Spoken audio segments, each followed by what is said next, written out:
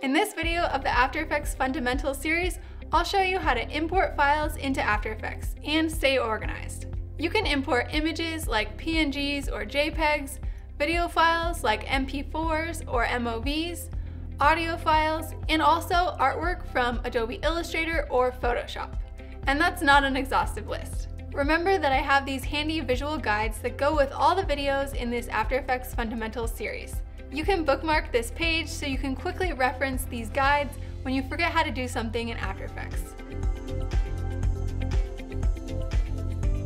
To import a file, you want to go up to File, Import, File, or use the shortcut of Command or Control I. You could also just double-click in the empty space in the project panel. Then navigate to where the file is located on your computer. Depending on what file type you're importing, you'll have different settings here that can be important depending on what you're trying to do, and we'll go more into the settings later in this video series. If you don't see the settings, just click the Options button. Once you've got your file selected, just hit Open. Now over in the Projects panel, we can see this new image that I've imported. So if you double click on it, it will bring it up in the composition viewer. But this is just a PNG still image. So let's say I wanted to bring this image into a composition so that I can add some animation to it.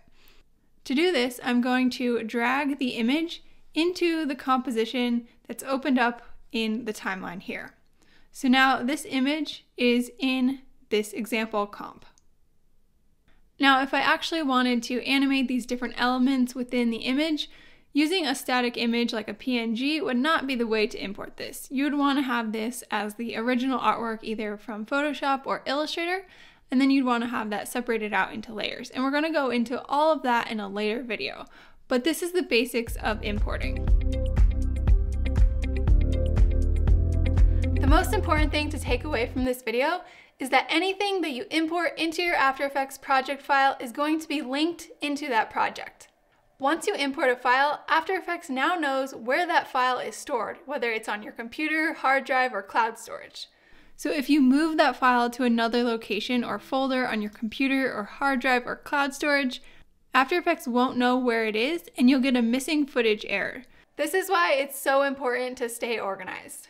Here's an example of a really simple animation project. So I have this logo animation folder on my computer, and then I have different subfolders for all the different components that go into this animation. So first is AE, which is just the project file. AI is for the Illustrator artwork. The audio folder will contain any music, sound effects, or voiceover, and the project files for those. And then the out folder will contain any of the final exports. So usually that's video files of the final animation. I also like to organize the project panel within After Effects to have a lot of the same folders that I have in the folder structure on my computer. To create a folder in the project panel, you just have to click this little folder icon down here, and then you can create a name for it. Or you can select it and hit the trash can to delete. This Elements folder is kind of a catch-all for any compositions or imported files like Illustrator files that are a part of the final animation. And I keep what's going to be exported as the final animation in the out folder.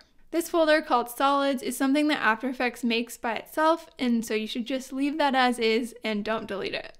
Depending on your project, you can organize your files and folders in any way that you'd like. The most important thing here is just that you have a system for organization.